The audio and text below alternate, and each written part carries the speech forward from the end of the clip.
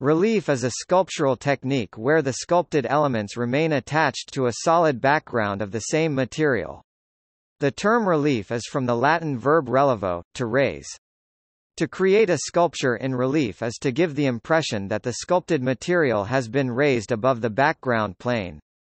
What is actually performed when a relief is cut in from a flat surface of stone, relief sculpture, or wood, relief carving, is a lowering of the field, leaving the unsculpted parts seemingly raised. The technique involves considerable chiseling away of the background, which is a time-consuming exercise.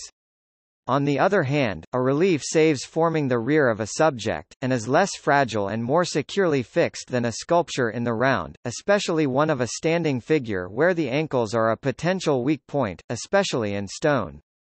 In other materials such as metal, clay, plaster stucco, ceramics or papier-mâché, the form can be just added to or raised up from the background, and monumental bronze reliefs are made by casting.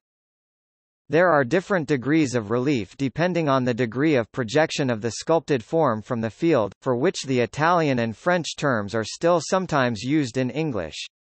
The full range includes high relief, alto rilievo, hot relief, where more than 50% of the depth is shown and there may be undercut areas, mid relief, mezzo rilievo, low relief, basso rilievo, or French, bas-relief, French pronunciation, ballage, and shallow relief or rilievo sciacciato, where the plane is only very slightly lower than the sculpted elements.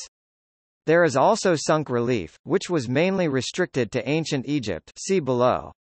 However, the distinction between high relief and low relief is the clearest and most important, and these two are generally the only terms used to discuss most work.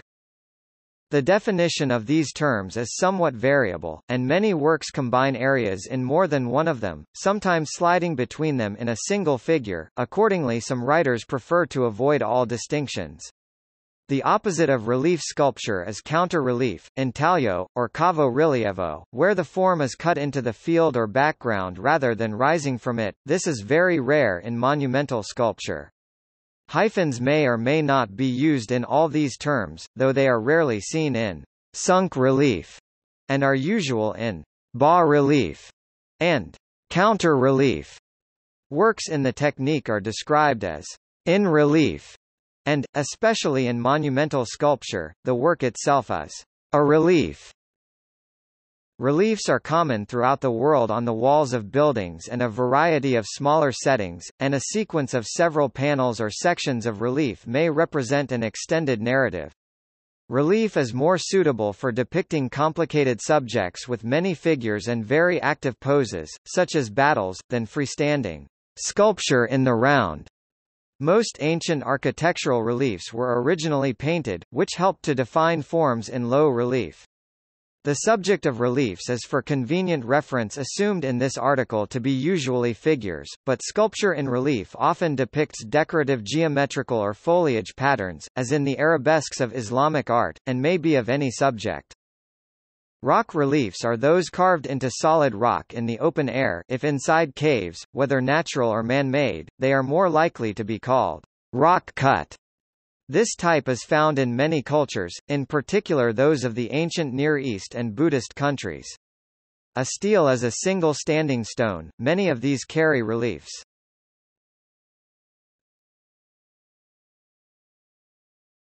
Topic: Types. The distinction between high and low relief is somewhat subjective, and the two are very often combined in a single work. In particular, most later high reliefs contain sections in low relief, usually in the background. From the Parthenon frieze onwards, many single figures in large monumental sculpture have heads in high relief, but their lower legs are in low relief. The slightly projecting figures created in this way work well in reliefs that are seen from below, and reflect that the heads of figures are usually of more interest to both artist and viewer than the legs or feet. As unfinished examples from various periods show, raised reliefs, whether high or low, were normally blocked out by marking the outline of the figure and reducing the background areas to the new background level, work no doubt performed by apprentices. See gallery.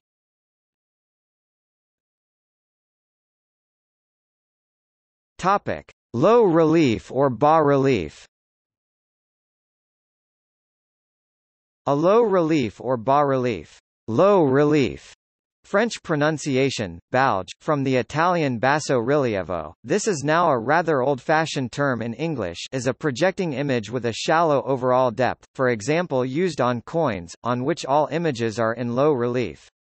In the lowest reliefs the relative depth of the elements shown is completely distorted, and if seen from the side the image makes no sense, but from the front the small variations in depth register as a three-dimensional image. Other versions distort depth much less. It is a technique which requires less work, and is therefore cheaper to produce, as less of the background needs to be removed in a carving, or less modeling is required.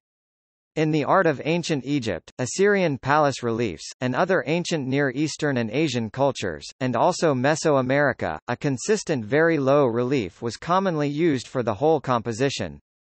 These images would usually be painted after carving, which helped define the forms. Today the paint has worn off in the great majority of surviving examples, but minute, invisible remains of paint can usually be discovered through chemical means. The Ishtar Gate of Babylon, now in Berlin, has low reliefs of large animals formed from molded bricks, glazed in color. Plaster, which made the technique far easier, was widely used in Egypt and the Near East from antiquity into Islamic times, latterly for architectural decoration, as at the Alhambra, Rome, and Europe from at least the Renaissance, as well as probably elsewhere. However, it needs very good conditions to survive long in unmaintained buildings. Roman decorative plasterwork is mainly known from Pompeii and other sites buried by ash from Mount Vesuvius.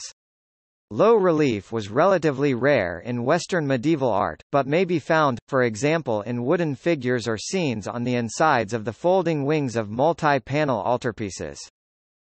The revival of low relief, which was seen as a classical style, begins early in the Renaissance. The Tempio Malatestiano in Rimini, a pioneering classicist building, designed by Leon Battista Alberti around 1450, uses low reliefs by Agostino di Duccio inside and on the external walls.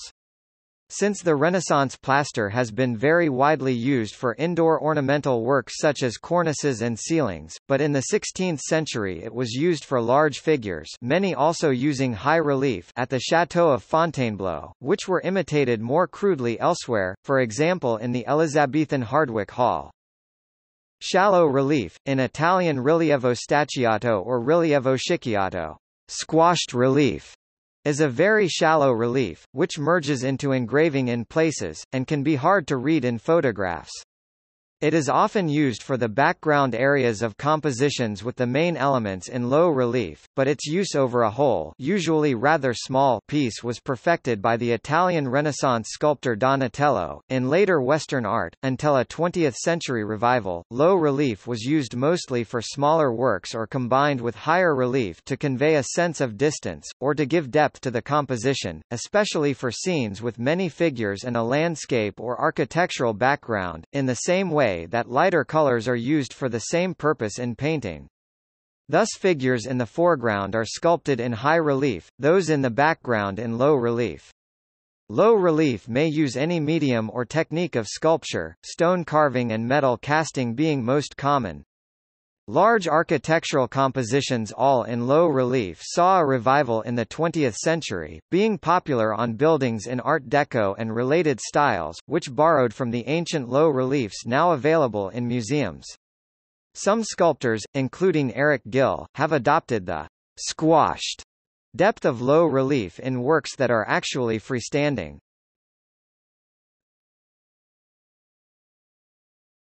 Topic: Mid-relief. Mid-relief, half-relief, or mezzo-rilievo is somewhat imprecisely defined, and the term is not often used in English, the works usually being described as low relief instead.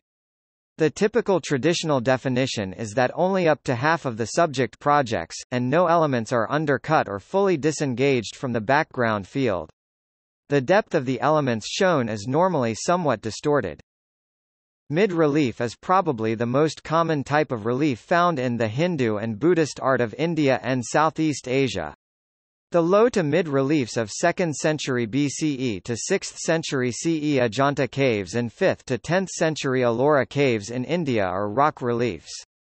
Most of these reliefs are used to narrate sacred scriptures, such as the 1,460 panels of the 9th century Borobudur temple in central Java, Indonesia, narrating the Jataka tales or lives of the Buddha. Other examples are low reliefs narrating the Ramayana Hindu epic in Prambanan Temple, also in Java. In Cambodia, the temples of Angkor, with scenes including the Samudra Manthan or churning the ocean of milk, at the 12th century Angkor Wat, and reliefs of Apsaras. At Bayan Temple in Angkor Thom there are scenes of daily life in the Khmer Empire.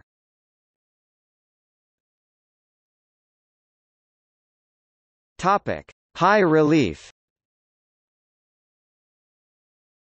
High relief or altorilievo, from Italian, is where in general more than half the mass of the sculpted figure projects from the background. Indeed, the most prominent elements of the composition, especially heads and limbs, are often completely undercut, detaching them from the field. The parts of the subject that are seen are normally depicted at their full depth, unlike low relief where the elements seen are squashed, flatter. High relief thus uses essentially the same style and techniques as freestanding sculpture, and in the case of a single figure gives largely the same view as a person standing directly in front of a freestanding statue would have. All cultures and periods in which large sculptures were created used this technique in monumental sculpture and architecture. Most of the many grand figure reliefs in ancient Greek sculpture used a very high version of high relief, with elements often fully free of the background, and parts of figures crossing over each other to indicate depth. The metapiece of the Parthenon have largely lost their fully rounded elements, except for heads, showing the advantages of relief in terms of durability. High relief has remained the dominant form for reliefs with figures in Western sculpture, also being common in Indian temple sculpture. Smaller Greek sculptures such as private tombs, and smaller decorative areas such as friezes on large buildings, more often used low relief. Hellenistic and Roman sarcophagus reliefs were cut with a drill rather than chisels, enabling and encouraging compositions extremely crowded with figures, like the Ludovisi battle sarcophagus 250–260 CE. These are also seen in the enormous strips of reliefs that wound around Roman triumphal columns. The sarcophagi in particular exerted a huge influence on later Western sculpture. The European Middle Ages tended to use high relief for all purposes in stone, though like ancient Roman sculpture, their reliefs were typically not as high as in ancient Greece. Very high relief re-emerged in the Renaissance, and was especially used in wall-mounted funerary art and later on neoclassical pediments and public monuments. In the Buddhist and Hindu art of India and Southeast Asia, high relief can also be found, although it is not as common as low to mid reliefs.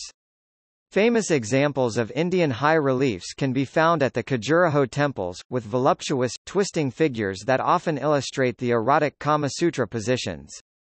In the 9th century Prambanan Temple, Central Java, high reliefs of Lokapala Devatas, the guardians of deities of the directions, are found.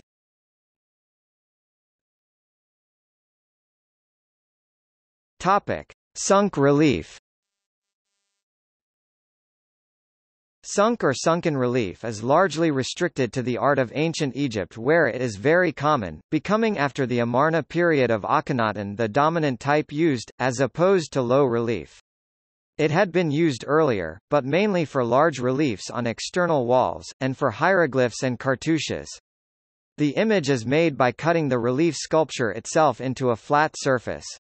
In a simpler form the images are usually mostly linear in nature, like hieroglyphs, but in most cases the figure itself is in low relief, but set within a sunken area shaped round the image, so that the relief never rises beyond the original flat surface. In some cases the figures and other elements are in a very low relief that does not rise to the original surface, but others are modeled more fully, with some areas rising to the original surface. This method minimizes the work removing the background, while allowing normal relief modeling.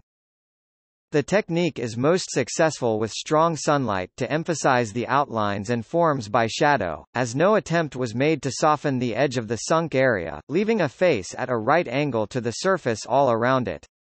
Some reliefs, especially funerary monuments with heads or busts from ancient Rome and later Western art, leave a frame at the original level around the edge of the relief, or place a head in a hemispherical recess in the block. See Roman example in gallery.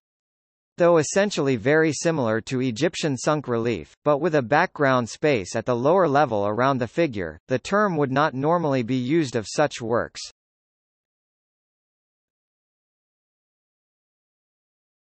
Topic: Counter-relief. Sunk relief technique is not to be confused with counter-relief, or intaglio as seen on engraved gem seals, where an image is fully modeled in a negative manner. The image goes into the surface, so that when impressed on wax it gives an impression in normal relief. However, many engraved gems were carved in cameo or normal relief. A few very late Hellenistic monumental carvings in Egypt use full negative modeling as though on a gem seal, perhaps as sculptors trained in the Greek tradition attempted to use traditional Egyptian conventions.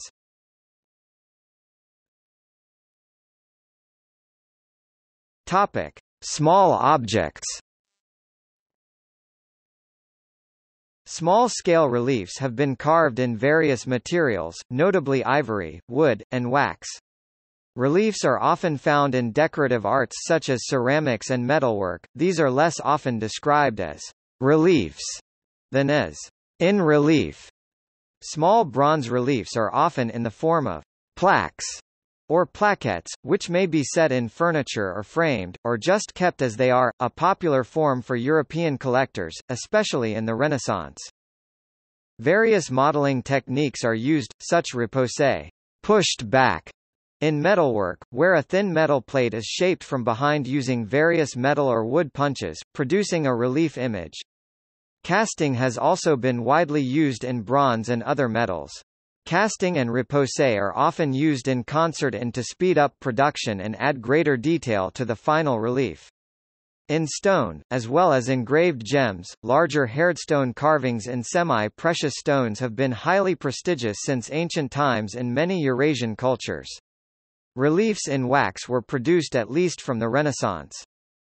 Carved ivory reliefs have been used since ancient times, and because the material, though expensive, cannot usually be reused, they have a relatively high survival rate, and for example consular diptychs represent a large proportion of the survivals of portable secular art from late antiquity.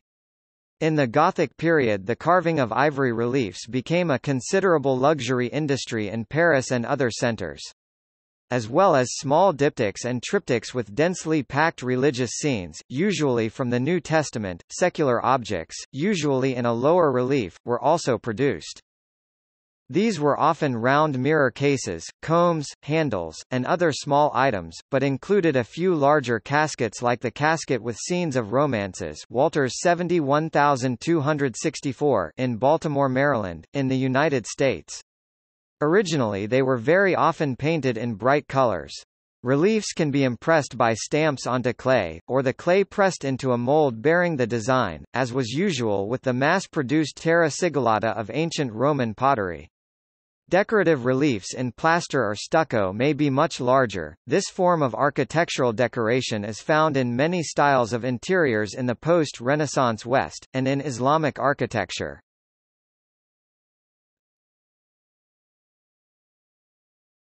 Topic: Gallery.